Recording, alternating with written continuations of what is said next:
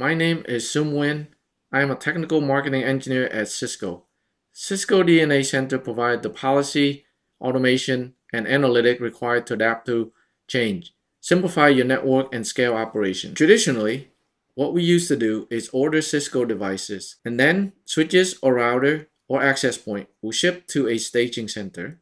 Here, you will have an engineer which have at least a CCNA or NP level to sort of manually update the software or some sort of configuration on the device. Then, after everything is done, you repackage everything, then ship to the site, and as cut over time, you might have your engineer travel to the site to make sure everything bring up seamlessly and without any problem. So as you can see, this is the process we've been onboard device in the past. What the problem here is the cost, like travel, logistic, configuration errors, and differences in software and not very secure. But fundamentally, we do not have to do this anymore. This is the reason we introduced Plug and Play on Cisco DNA Center. What this solution essentially does is we're trying to provide an easy onboarding experience for our Cisco customers. They can quickly bring up these devices without going through, what they've been doing traditionally in the past. So if you order your Cisco device from CCW, you can have it shipped directly to the final destination, and then maybe someone who not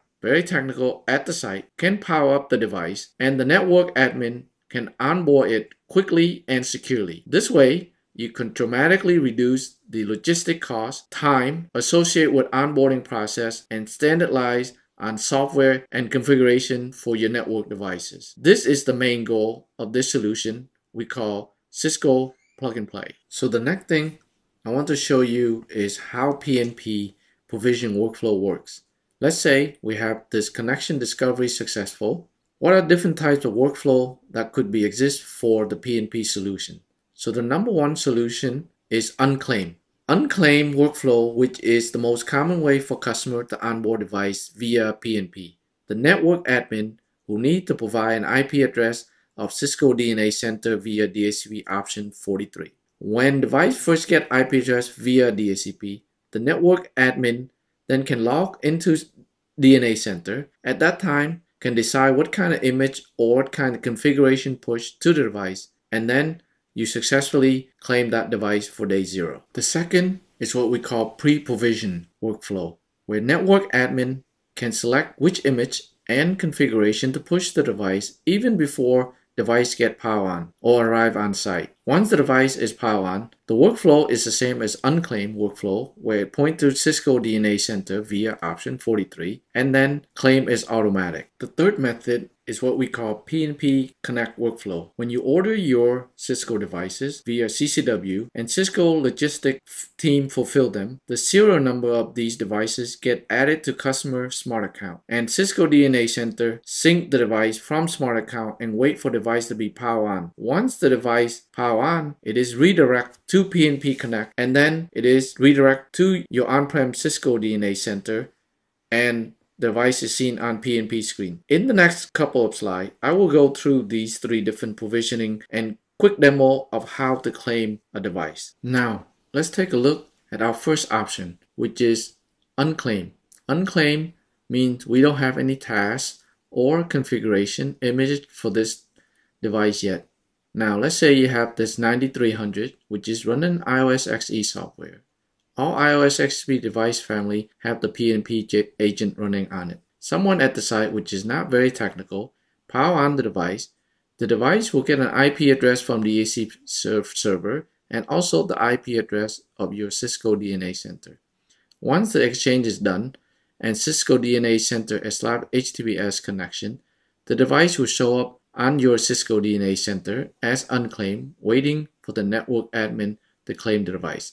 And in order to claim the device, the network admin just need to assign to a site and attach a CLI template if there is one, upgrade the device software on the device, and then claim. Once the claim is done, the device will show up in your Cisco DNA inventory. To access the PnP page on your Cisco DNA Center, navigate to Provision, Plug and Play. On this page, there are a list of devices ready to be claimed. Select one such device, claim under action. Now look for our next video on how to for PnP for the complete workflow. Moving on to our second option, which is pre-provision workflow. Before you can pre-provision, add and claim, assign to site, attach a CLI template, and also upgrade software to these devices. Traditionally, you order the device from CCW, and then you don't have a smart account or you didn't link to your smart account for that PO. That's normally is from your partner or Cisco somehow. You should get a list of serial number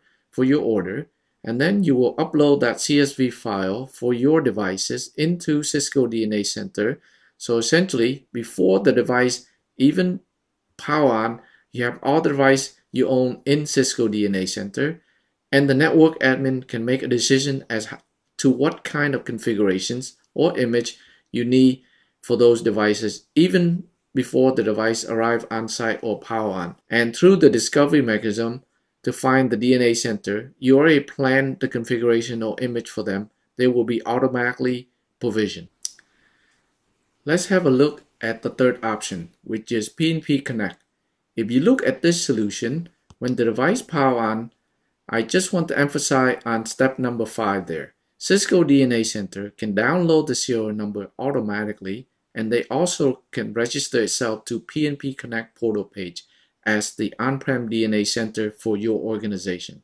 Once the device is powered on, they will look for the device helper.com in PnP Connect portal page in the back end, and then this will give the serial number, and then based on the configuration on the PnP Connect portal, we will redirect it to your on-prem DNA center, and then the rest will be exactly the same, like push configuration through secure connection between your DNA center and your network devices. Thank you for watching the overview of Plug and Play on Cisco DNA Center. Here are some important links about Cisco Plug and Play and documentation for your references. Also, feel free to watch more of our other videos on the official Cisco DNA Center YouTube channel, where we are creating a short but insightful videos that are for network administrators and for our customer to get them quick answers they need with a live demo. Thank you so much.